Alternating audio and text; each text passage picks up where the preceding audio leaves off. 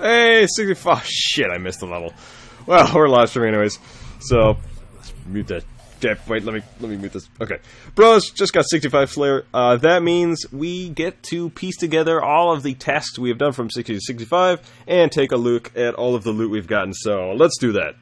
Okay, bro, so in this installment of our Loot from 99 Slayer, I've decided on installing a few extra things to these episodes. I'm just going to show you some extra facts about what we did from 60 to 65 Slayer. So, the Slayer Master I used was Neve. It took 13 tasks in total. 7 of them were unique. I'll explain that a little bit later, but the most assigned task was Greater Demons, and I got that 4 times. But in total, we slew 1,665 creatures to get 5 Slayer levels. This number is only going to increase drastically with each episode that comes out. So let's get to the actual tasks. Okay, so I got 2 Black Demon tasks, totaling up to be about 260 Black Demons slewn. So not a word. I'm gonna coin that. Slewn. We slewn 260 Black Demons.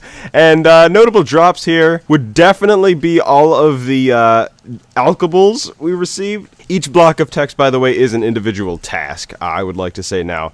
There were also a few herb drops, but mostly overall, this task was really good for XP and some cash. But again, it's pretty slow XP because it takes a while to kill them, and I was AFKing them with range. Alright, next is our 4 tasks of Greater Demons. Notable drops would be, again, GP, really. This was all cash. I think there was a few alkables that I included in this, but it was mostly cash drops. So definitely, I recommend picking up the cash. It really adds up. Lots of fire runes. The fire runes are pretty common drop from most Slayer monsters.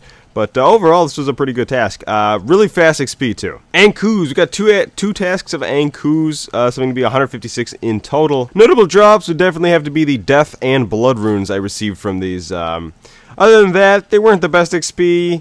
They're kind of obnoxious, and they're assigned in very low quantities, which is odd. But maybe that's because they kind of kick ass. But that could just be because I'm a noob. Let's go with the latter on that one. Only 1 task of Iron Dragons, fortunately.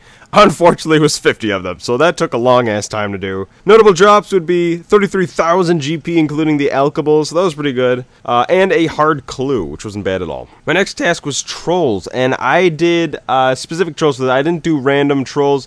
I did I believe they're called Kraka and P-Hat. Those are the ones that can drop the Granite Shields and the Rune Warhammers. So that's why I killed those. Notable drops, definitely the 2 Granite Shields and the 3 Rune Warhammers I got. That was awesome. If you were to include that in the GP, that would probably be closer to 80 to 100k right there. So if you're going to do a troll task, I definitely recommend doing P-Hat and Kraka, because it's better XP and money overall. 144 Blue Dragons was 1 task. I only picked up the Dragon Bones, so I would have made a lot more money if I had picked up both. But by only picking up the Dragon Bones, it sped up the task drastically. We also got 2 hard clues from this one, so that was pretty cool. 1 task of Bloodfelds. Nothing too special other than a couple of Rune Med Helms, a Tooth Half, and a hard clue, so that was pretty cool. Bloodvelds are just really good XP, and I really like them because of that.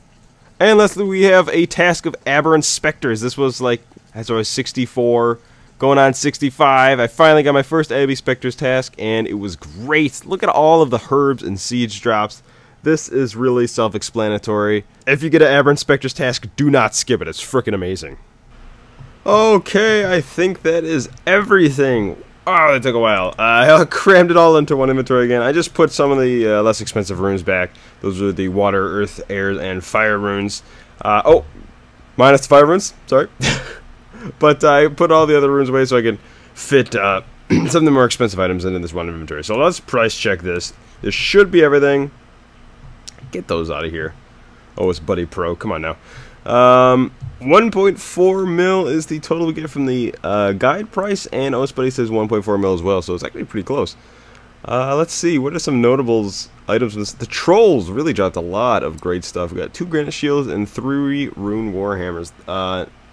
Should note that I also did specific trolls to get these drops. It was like Kraka and P-Hat, I think it was the other one, and those are the only ones that drop the Granite Shields and the Rune Warhammers. Well, they're one of the few. The regular trolls don't, but their Kraken Peahead do, and the troll generals do as well. I also killed dragons and picked up all the bones. However, I didn't pick up the dragon hides. If I had picked up 144 blue dragon hides, though, this price check would probably be closer to 1.9 mil, but this was a much quicker method of just picking up the bones. We got a lot of chaos runes, I noticed, and a mystic robot, which was 1 in 512 drop. That was pretty awesome to get.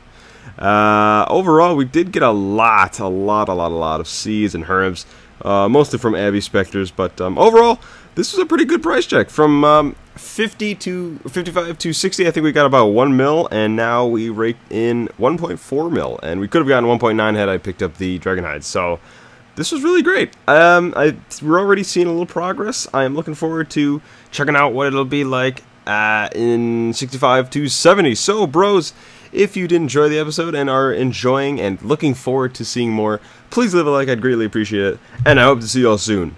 Keep making those gains.